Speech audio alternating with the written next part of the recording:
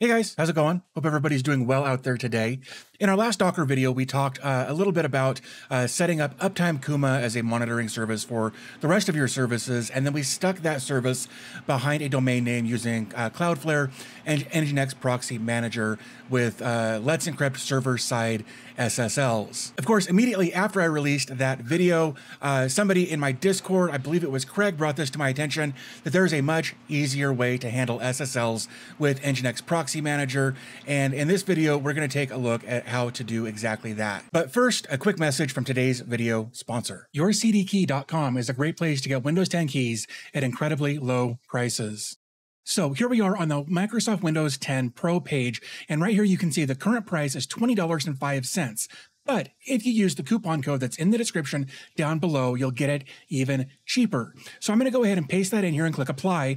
And now our new total for Windows 10 Pro is about 15 bucks. Now I have the option to go ahead and view the keys right here. So I'm going to go ahead and click on that. Then I'll click on get the key. And then I'm going to come over here, and right there you can change the product key. So go ahead and click on that. I'm going to go ahead and change the product key right here. So I've entered my key and I'll click next. Then I'll click on activate. And here we can see that Windows is activated. Next, what we want to do is go ahead and validate the key installation, and right there you can see that Windows 10 Professional Edition is permanently activated. So head on over to YourCDKey.com to get your next Windows 10 Pro key at ridiculously low prices. Okay, so here we are on my desktop, and we can see that we've got Uptime Kuma running. This is the one that we stuck on my little project server, so we can take a look at how it works and that sort of thing. And of course, over here, we've got Cloudflare set up, and we've got Nginx Proxy Manager set up here. Let's actually go over to my proxy hosts so we can kind of see what's going on there.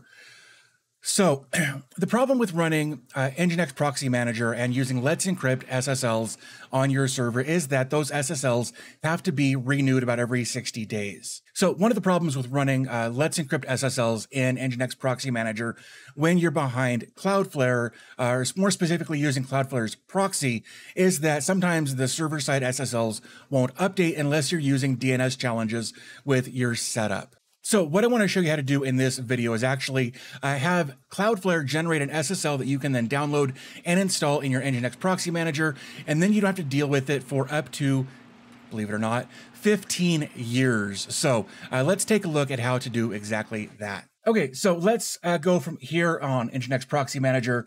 We'll just jump over here to SSLs. And here you can see I've got a bunch of Let's Encrypt stuff in here, but I've got a couple of custom certificate providers. And that's actually what we're going to do for our dbtech.click domain here. So what we'll do is we're going to come over here to DNS, where actually what we're going to do is come over here to SSL/TLS. And right here, you can see that this is set to full, and that's fine. But what we want to do is come over to Origin Server. And right here, what we're going to do is click on Create Certificate. And all of this is basically fine the way it is. You can adjust this if you want to, but it's going to generate a 2048-bit certificate. You can use a private key in CSR if you want to do that. You can change this if you want to. I would leave this just as it is. Below that, we've got two host names listed in here. We've got the root domain, and we've also got a wildcard domain. And right there, you can see it's star.dbtech.click, as well as just dbtech.click. And that star.dbtech.click is actually our wildcard certificate. So it will work with any subdomain that we put before dbtech.click. So very, very easy to use there. And then below that, we've got a how long do you want your certificate to last? And by default, it's 15 years. You can do it from 7 days all the way up to 15 years with different increments in between. I don't know if you want to do 15 years. That's what I've got mine set to, and I haven't had any issues, though it's only been about a week since I've done this. So, but just know that there is an option to do this up to 15 years. So let's just go ahead and click on Create here. So what we've done here is what it has done is it's created a couple of different keys. We've got our PEM file and our .key file. So what we're going to do is just copy that, and then we're going to open up Notepad++, like so, and then we're just going to create that, and so we're going to save, just Control S is all I did there.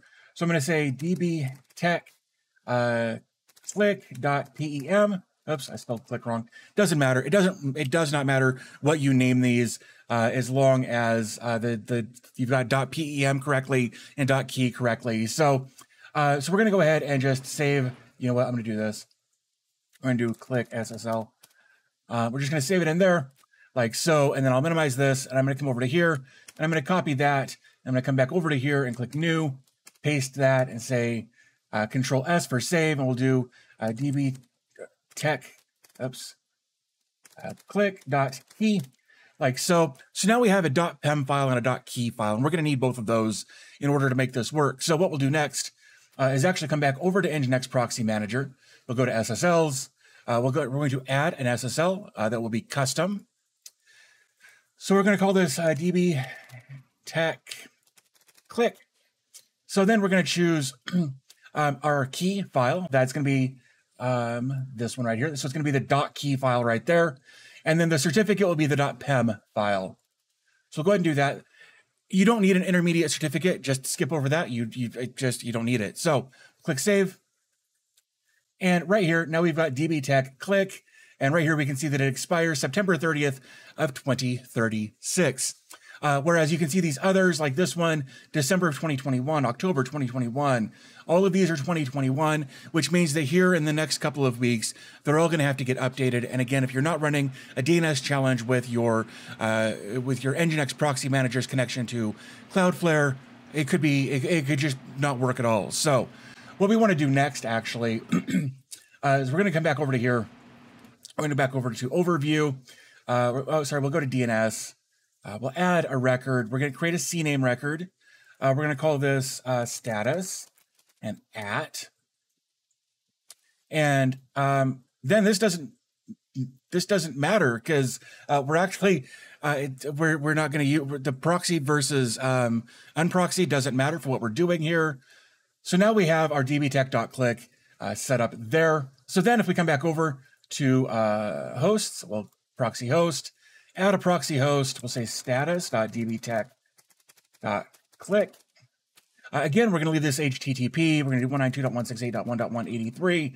We're going to do this on 3001, I believe. Like so. We're going to do block common. We're going to do public.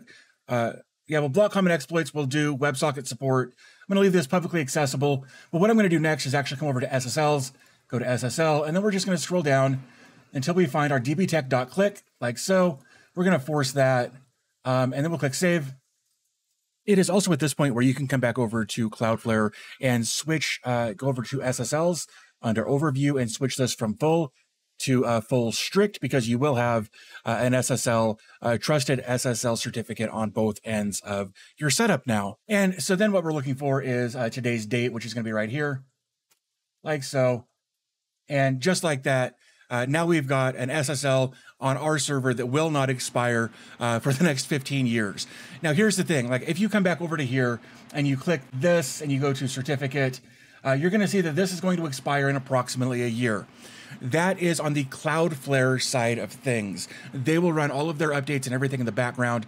What we're focused mostly on right now is installing that certificate locally, so we don't have to worry about any certificate on our servers expiring or not getting updated or things like that. When you run a certificate this long, like I said, this is 15 years where we don't have to deal with updating certificates on our side. So that's what I wanted to show in this video, is kind of a way to get around some of the issues with DNS and proxy mode and DNS challenges and all of that stuff. So just install a Cloudflare certificate locally and just be done with it.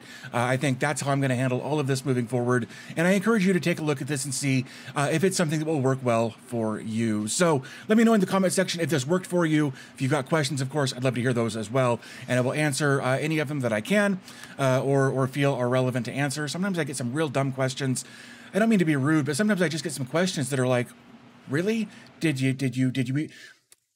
you even watch the video? Somebody asked me a question, and my first comment was, did you watch the video? He said no, that he'd go watch it after I called. So anyway, leave your questions down below. I'll be more than happy to answer the ones that are relevant. And I think I'm going to go ahead and wrap things up. But first, of course, I do want to give a big shout out to my channel members, my patrons. Thank you guys so very much. Also, if you guys want to pick up your own .click domain, through the end of the year, you can pick up to 3 .click domains through Porkbun for 99 cents a pop if you want to do that. All of that information will be available in the description down below. But with all that being said, I'm going to go ahead and wrap this up. As always, thanks for your time.